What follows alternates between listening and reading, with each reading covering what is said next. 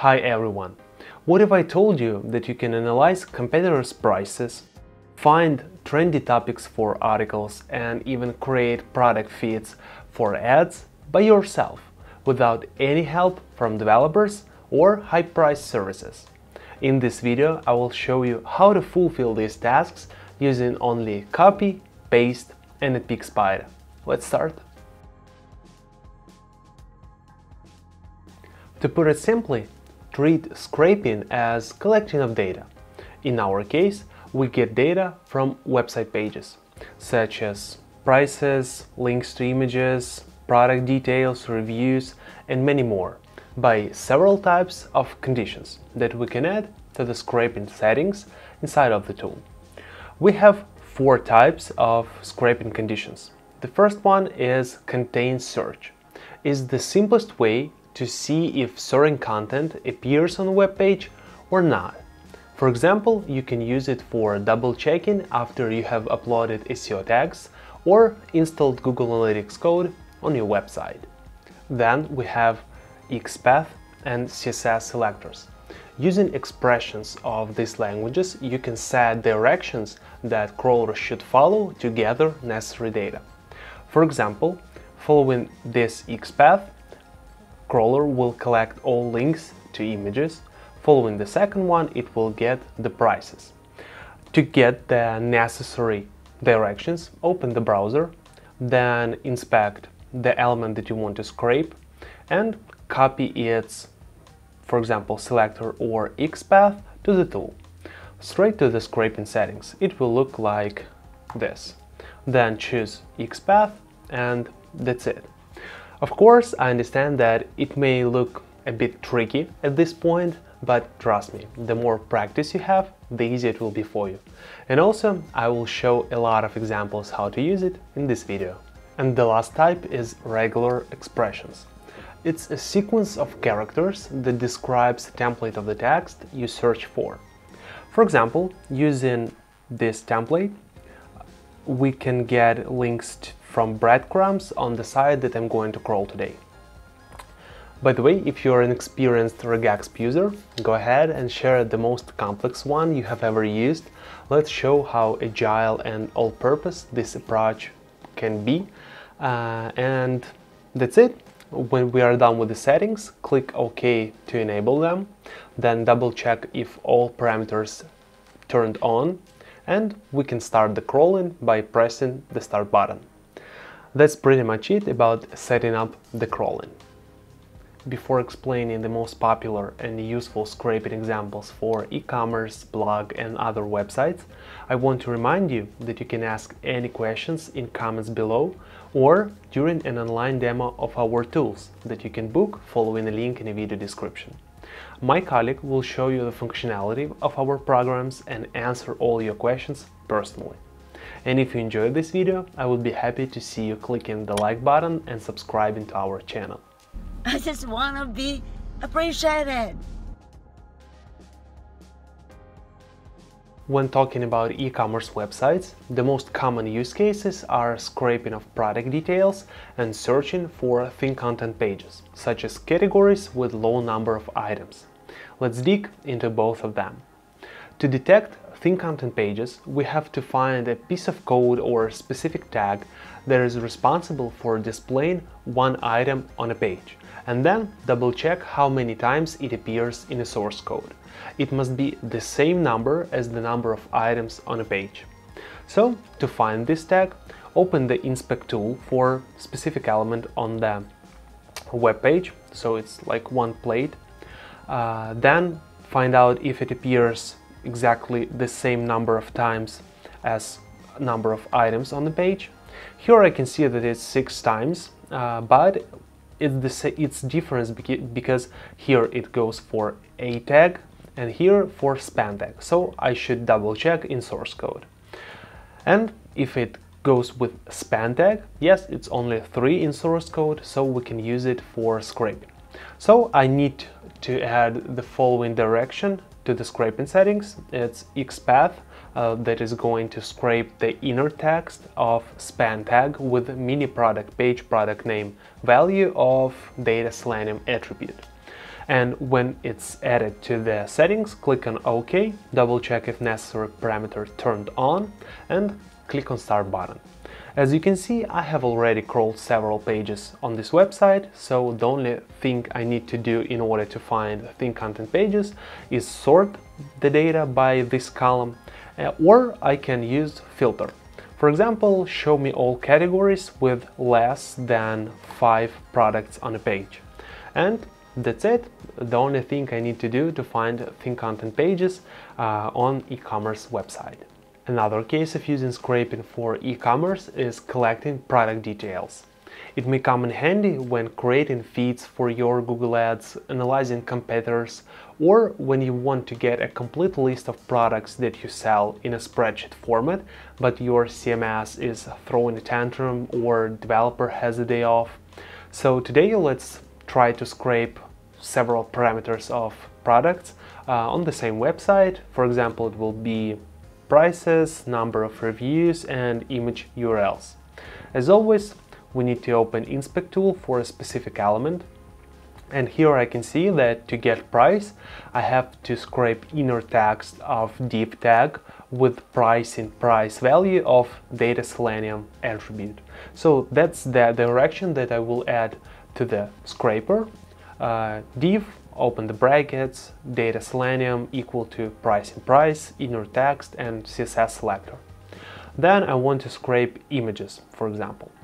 Inspect, tag img with data selenium attribute of value inline media main image. And the same I will add to the tool. As you can see, I use both CSS selectors and XPaths just to show you that it's a all-purpose tool that you can use any way that you want or you know how. And also I want to mention that here I will scrape not the inner text, but the value of source attribute of this tag. Okay, then the same for number of reviews. I will span the span with reviews number value of data selenium attribute, and also I can scrape even availability if it appears on the web page. Okay, when all scraping conditions are set, click on OK, double check if scraping parameters turned on, and you can start the crawling. The same, I have already crawled several pages, so I can show you the results. Open the scraping tab of reports in a sidebar, then click on show all results, and we have a well-structured table actually with all the data from pages like prices, number of reviews and availability, and images. All the other columns I will explain a little bit later. That's it. It's a well-structured table that you can use for any of your needs, and it's much faster than you would ask any developers or use maybe high-price services. It's all available in standard version of Netpeak Spider. I almost forgot to mention how to export this report. You need to click on Export button, and here you can choose which report do you want to get. You can either export only this current table using the first option here, or you can get even a full report with the scraping data and also the SEO parameters that you collected during the crawl. So if you want to get the biggest one, just get scraping data and all results in a single file. Yep, that's it, and let's move on. Scraping will be useful for a wide range of marketers and bloggers that are primarily work with creating content. For example, it may come in handy for competitor analysis and search for trendy topics. If you scrape number of shares, reads, comments, and so on, you can get both the most engaging and the most popular content. So here are the conditions that I used for scraping reads, shares, and publishing date, category, and so on. And as always, I have already crawled several pages of Search Engine Journal, so we can get all the results quickly. You get a well-structured table that you can analyze to quickly understand what should you write for your project next and get the best results on your website. And another not that obvious scraping use case is searching for unusual spelling mistakes.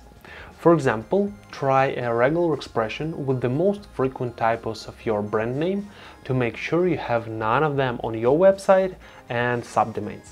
This feature comes into play when our built-in and spell check doesn't perfectly fit.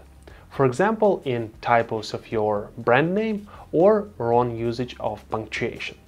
And I recommend running these little checks at least maybe once in a month in case if you upload a lot of content on your website.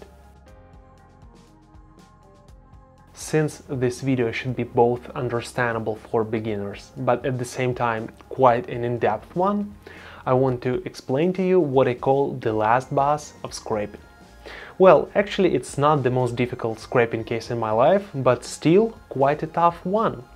We are going to combine XPath access and functions. So let's try to scrape only specific product details on this website. As always, open the Inspect tool and let's find out how to scrape only lens mount type and size of the sensor and maybe other product details in a well-structured way. I can see that they use table tag to display this information, and we don't have a unique identifier of value for lens mount. So let me show you what direction should we use in order to scrape this data.